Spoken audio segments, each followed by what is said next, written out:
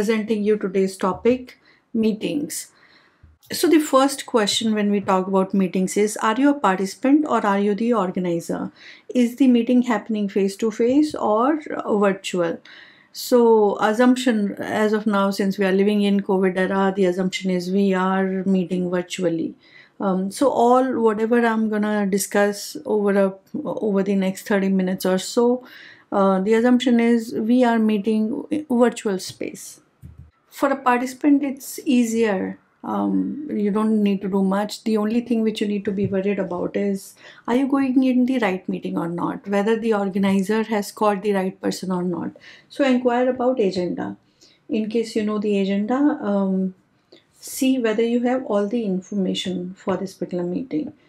Um, Assumption is you are tasked with a lot of meetings, because I know I've been in Sapient or other organization, my calendar used to be full. So I wanted to see whether I could do my own task, I should get some time in that full calendar. So assumption is that you are very, very busy. So can you delegate this meeting to somebody else? Is somebody available? Second, do you really need to attend this meeting? Can you send some meeting notes to the person so that everything is taken care of? So get that. Ask the organizer, ask him or her, call them up. And sometimes it is important for you to attend the meeting, but you may be required to give answers on somebody's else behalf, or you may need somebody's else presence. Ensure that those people are there in the participant list. In case a meeting is like 2 hours long, ask the organizer, can you join in between, to save on the time. So is there any specific time you need to be present in that meeting, or are you required all the time? So get that clarification so that you optimize on your time utilization. Let's talk about if you are an organizer. You are the project manager, you started off conducting you tasked with a new project. So you need to organize a lot of meetings. So first of all, while we plan for communication, we plan for certain recurring meetings and certain ad hoc meetings. So while I plan for all these communication, I see, do I really need a face-to-face or a two-way communication? Who are the participant in these meetings? Is there any homework which these people needs to do? What is the goal for each meeting? So while we plan for all of that, ensure that each meeting has a specific goal. So in a project, there might be different type of meetings. So few of them, as I told you, are recurring meetings. Things like, what is the status? What did you do yesterday? What did you do today? What is the plan for next week? And things like that. Decision-making meetings, I'm gonna walk you through later. I have few slides on this. And then issue or escalation meetings. Once in a while, these kind of meetings are, happy meetings, wherein you giving rewards or awards to people.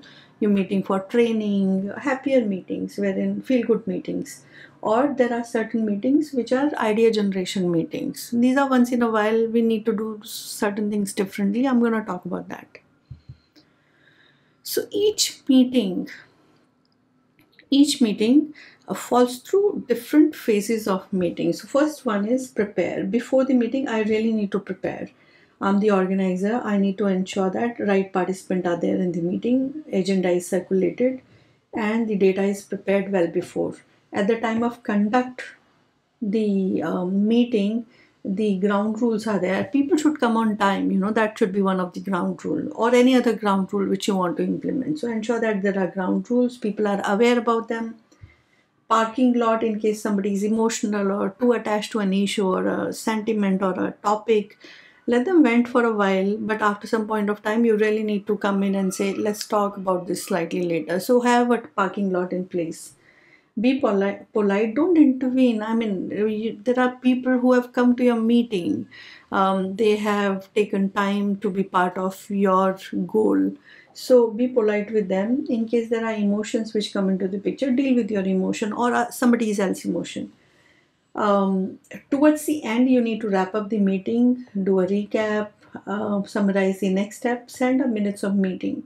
I have some shortcuts here or some tricks. I'm gonna show the template here. Typically, for some of the meeting, you might not need a follow-up. So generally, there is another phase, once we have done the meeting, we would get into follow-ups, wherein we declare that these are the next step, this is where we are, and if the next steps are not closed, we follow with right set of people. For recurring meeting, because we're meeting again and again, we do all of that here. All the follow-ups are happening in the conduct part of the things. But in case it's once in a while sort of a meeting, you need to have a separate follow-up because we met only once. So let's talk about status meetings. These are simple ones. You've been part of these status meetings. You've been conducting status meetings. Why do we do it? We need to see whether the work which is planned has been accomplished, how much is accomplished, issues, risk, and so on. So a typical question to ask in the status meeting is, what is the plan for today? What is the plan for tomorrow? What did you do yesterday? Are there any issues in completion? Are there any risks? And then we generally get into any other discussion, holiday discussions and things like that. So this is a typical status meeting, 15 minutes or 20 minutes sort of status meeting. One of the good thing which I have followed up in Sapient was creating a status meeting board for my team. This is one of the good practice which Sapient follows, one of the organization. And what it does is, it gives transparency to people. So let me walk you through this particular board. This is weekly board. I plan my work for the week. So Monday, Tuesday, Wednesday, Thursday, Friday, we would have dates written here. So each Monday, I'm gonna come to office and I'm gonna wipe off the previous week's data and write the new data. Expectation is everybody is gonna do the same by 11 a.m. 11 a.m. is the meeting time. So when we get into the meeting at 11, I would brief people as to what is my plan for the Monday or Tuesday, whichever day I am, and what did I accomplish last week. So I plan for things. I tell them this is what it is. My team would also walk me through what they are doing. So in case I think they are 8 hours and the person is busy only for 2 hours, I can put in certain notes here. Similarly, expect that your team member would also do the same. So I have had times when my team member came and said, Kavita, you're not doing anything. Why don't you do this here? So this gives a lot of coordination, and the team feels part of one group. So implement it. This can be achieved using a whiteboard on the team war room, any desk, or you can use a software for this. Excel is one of the good tool to work, or share the Excel or share SharePoint. Use this. This would give you a lot of visibility as to who's doing what. The other thing is, whenever we get into this particular meeting, we talk about what did we do. So this was done and this is planned for today. So let's say I'm sitting on Tuesday. This is how we're gonna talk about. And the other person would also say this is done and this is my plan for today, or maybe this was not done. I plan to work on it today here. So this is how normal status update goes. There would be issues also which would come into the picture. So a good way to practice issues or write down issues is have a issue Excel, or in case you're meeting every day physically in the meeting, have an issue board. So a board would have these component or these columns called serial number, issue, date raised, context, owner, next step, any target date, completion status, and so on. And any other remarks. So you can have these kind of stuff. The other thing which you can do is you can also, instead of, because we're living virtually right now, we can have this in this Excel itself. Now what it would help me with is, whenever I need to be, next meeting when I come in, we can look at all the open issue and discuss all of them one by one. So this will help me track all the issues in a very nice trackable fashion. So you can use this issue list. You can download it from the Goal 21 Days or LMS. Coming back. So here in this case, how do I manage this sort of meetings, daily status update, etc. Ensure that I prepare my board well. I would have my data to be complete. I expect all the team members to have their data completed before we get into the meeting. At the time of conduct, ensure there are ground rules.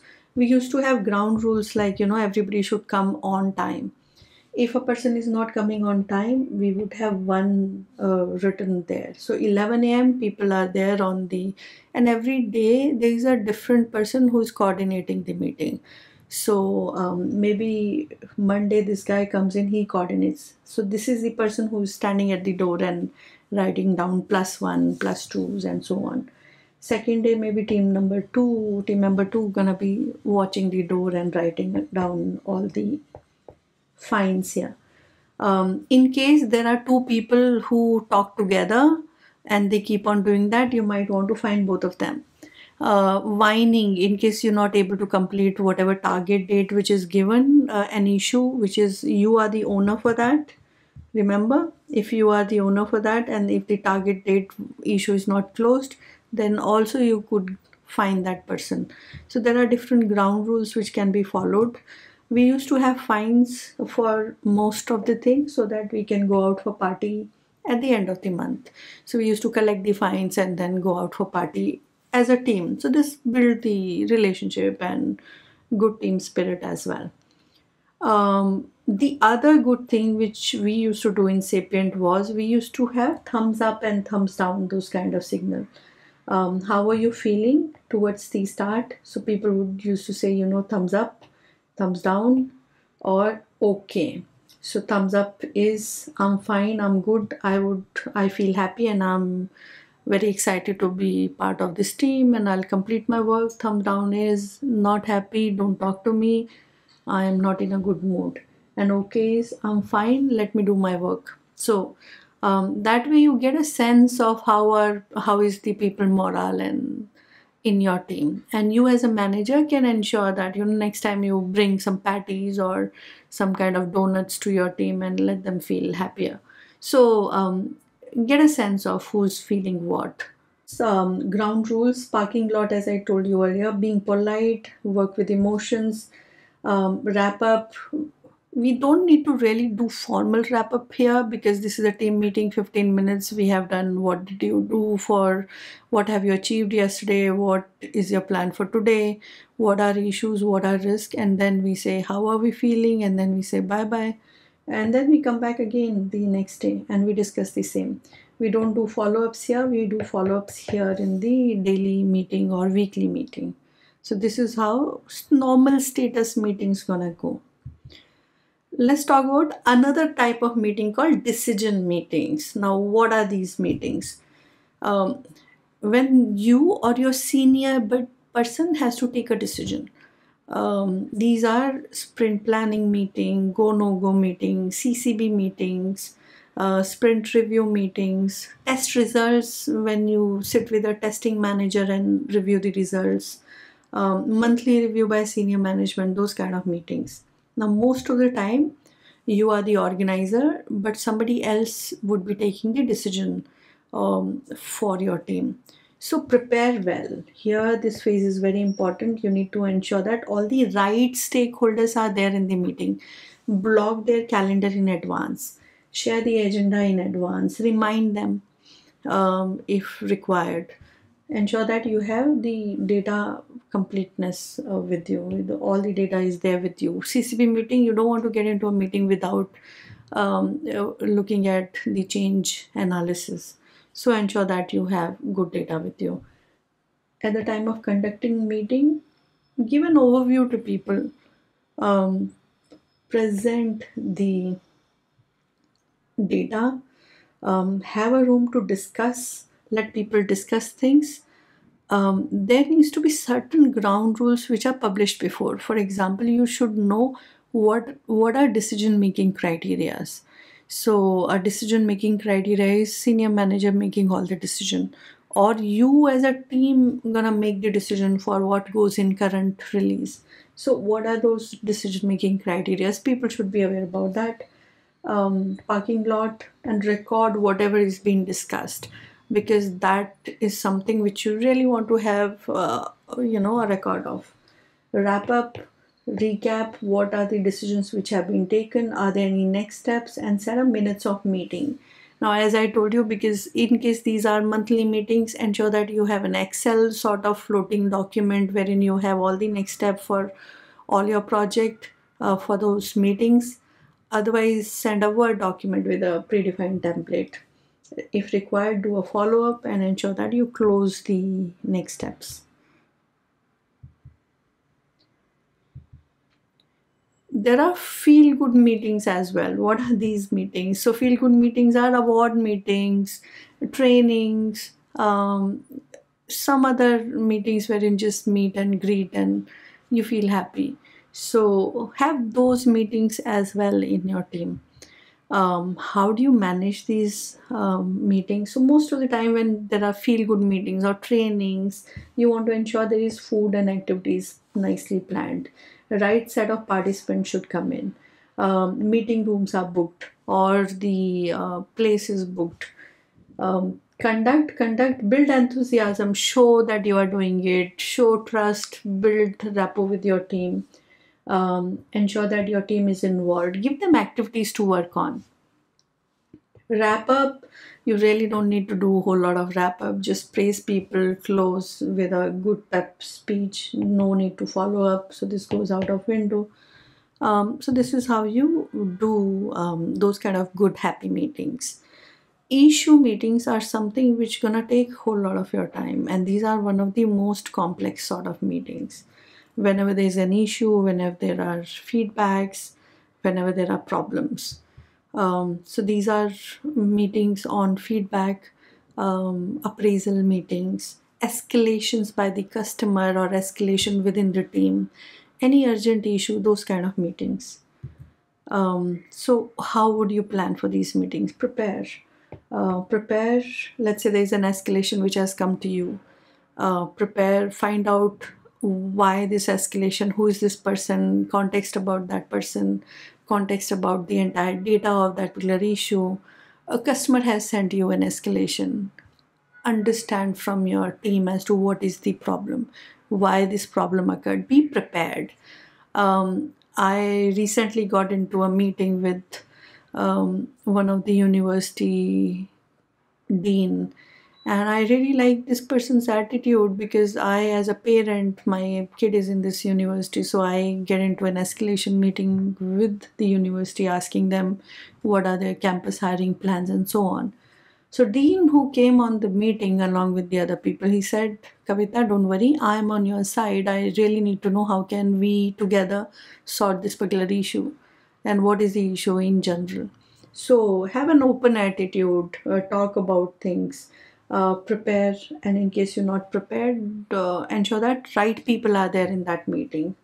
While we conduct the meeting, ensure that introductions are done. 1 minute introduction in case you're talking to somebody else outside your team, in case you're talking to your customer. Understand there are people from different location, different contexts, different geographies. It makes a whole lot of sense if we are meeting virtually to talk your name and your role. Why are you here in this meeting? That kind of overview.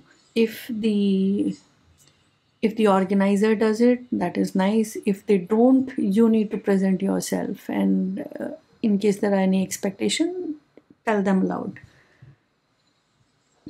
Have a discussion with the people. Be open, be polite, and there might be emotions which can come into the picture. Ensure that you deal with your emotion. And how do we deal with the emotions? I'm going to talk about that in Being Mindful series. Next steps are logged with the owners, and owners are informed about it within that meeting. So that wrap up has to be really important. Send a minutes of meeting so that people are aware. Now, my assumption is these escalation meetings are um, not recurring meeting. These happens because somebody has raised an issue. So ensure that all whatever you have written in the minutes of meeting on the target date, you follow with people and update the status. And then send another meeting saying that this is what the status is. Do we meet again, or do we do whatever you desire? So that's how you're gonna manage the escalations or feedback or those kind of meetings. Okay, this is something which I got from PMI in the new PMP syllabus. So this is a whole lot of theory. Ensure. So I just wanted to cover it for you guys. Is ensure meetings are appropriate, distribute agenda, um, have a sense of urgency, start meeting on time. You guys know that. Review the agenda, change if required, let others speak, take notes, keep meeting discussion on topic, otherwise use parking lot, recap, thanks everyone, adjourn, on time, distribute the meeting notes. So this is pretty much whatever I've covered in the various phases of meeting. But I just wanted to ensure that we cover this as well.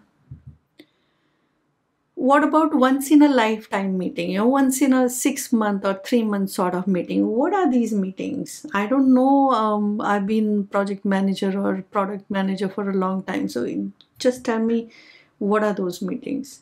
So few meetings which I know are new initiative meetings when we get into and we want to start a new initiative. People would be clueless as to what is the goal, how do we start, and things like that, or ideas from scratch. Again, a lot of people would be clueless. We know what needs to be done, how, who's gonna do what, all of that would be vague. So how do we go about doing these kind of meeting? It becomes difficult because we have not been part of those meetings. So what comes in my mind is that use certain tools like six thinking hats. If you don't know this, please read the book by Edward de Bono. This book is really good to help you structure your thought process. Um, Also, one of the tools which I kind of liked and people use, successful project managers use it a lot, is pre-consult and buying in, especially for decision making. Um, Let me give you an example. Sometimes people, I am in escalation meeting and some senior guy decision making meeting, CCB board or something, a person feel threatened or a person feel offended with whatever is happening, or they don't like whatever happening in your project and they start shouting at you. It can happen. So at that point of time you have no choice but to just listen into whatever this person, and he might be right, maybe I'm not doing good. So in case you expect that there are certain outcome on your project which is not good or which is not as per the stakeholders liking, reach out to them one day before, 2 days before, tell them this is what the minutes of meeting or the agenda looks like, this is what you're going to be presenting, and in case he or she has any suggestion on the current issue which is there. So this stakeholder, senior person, gonna get involved in what is happening, and they might give you suggestion on how to handle that. Put that as part of your meeting, and people, because they are aware about the topic in advance, they would not be yelling at you within the meeting. So get a pre-consult done. This is one of the very good method. I've learned that after a long time being really got into bad meetings. So if you can do that, that would be really good for you. And anything else, I feel free to write in the comment section, as How did you achieve good meetings? I would really want to learn from you guys.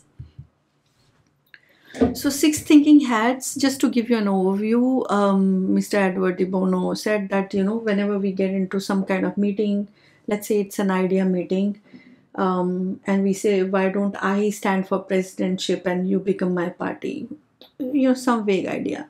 So, a lot of people, person one would start thinking positive about it and they start talking positive. Person two might start thinking negative about it, and because everybody is different and they would talk negative.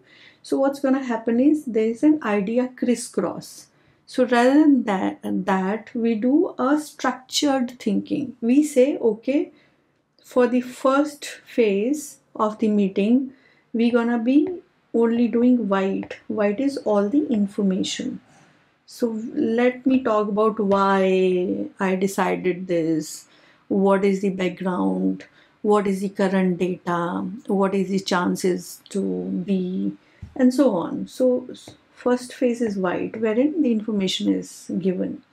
The second phase is you can decide as a project manager or meeting organizer that what can go wrong here. So let people talk about all the wrong things which can happen. So wear a different hat. What can go good about this? So wear a different hat and then let people talk good things about it. Maybe you can wear a creative hat. So whatever is the wrong, can we outgrown that? And that's how we can wear different hat in a meeting to achieve some kind of consensus within the team. So this is one of the sequence in a meeting, which is for idea generation meeting. Facilitator talk about thing. He would talk about the problem, present the fact of the matter. White hat, generate ideas. Green hat, evaluate the merits.